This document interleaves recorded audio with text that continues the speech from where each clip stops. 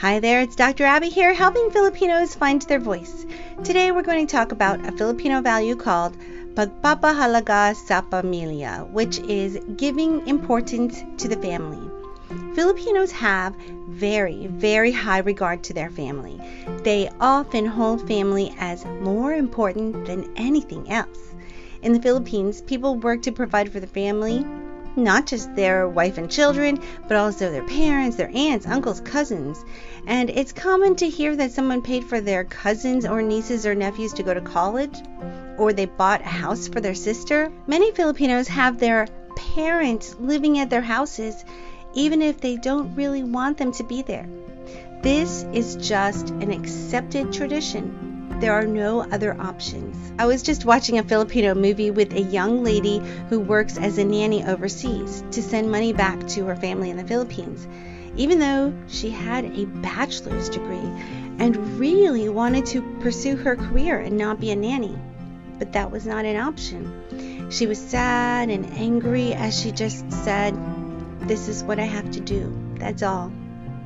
Many Filipinos live close to their families. I know a few Filipino families here in the U.S. who live on the same block as their parents and their sisters. And their children like to walk to their cousins' houses or their grandmother's house anytime that they want. The grandparents even take care of the grandchildren after school while the parents are still at work. In the same way, adult children will take care of their elderly parents and would not let them go live in a nursing home. Here in the U.S., Filipino children who want to move away to another state will often feel guilty for moving away. Sometimes parents are hurt when their children want to go to college far away or when their adult children move far. The closeness of the family unit can also result in resentment.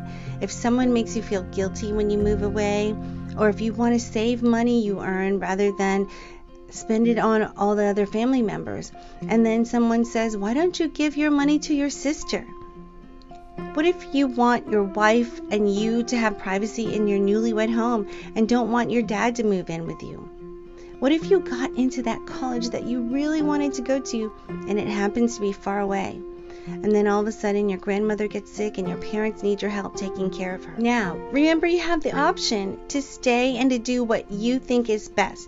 But if you're stuck thinking, do what I want to do and have everyone mad at me, do what they expect me to do and feel trapped, ask yourself, do I love my family?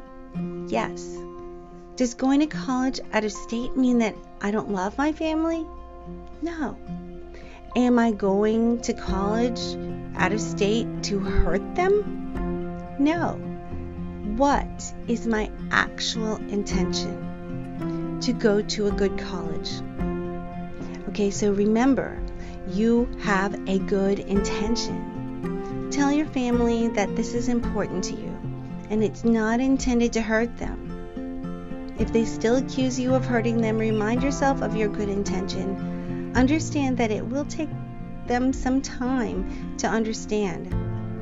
Make some smart decisions for your life, for your best life, and follow them. It will take some grit and a lot of confidence. Confidence in what you know to be smart and good. But you can do it. Remember your good intention and communicate. If you like this video, please click like and please click subscribe, and also share this with your friends that really need to hear it. And if you want to learn assertiveness, I made a really great online course for you at thewordwallet.com, so you can learn all the tricks to assertive communication. Thank you so much for joining me today. Go out there and speak up, Anak.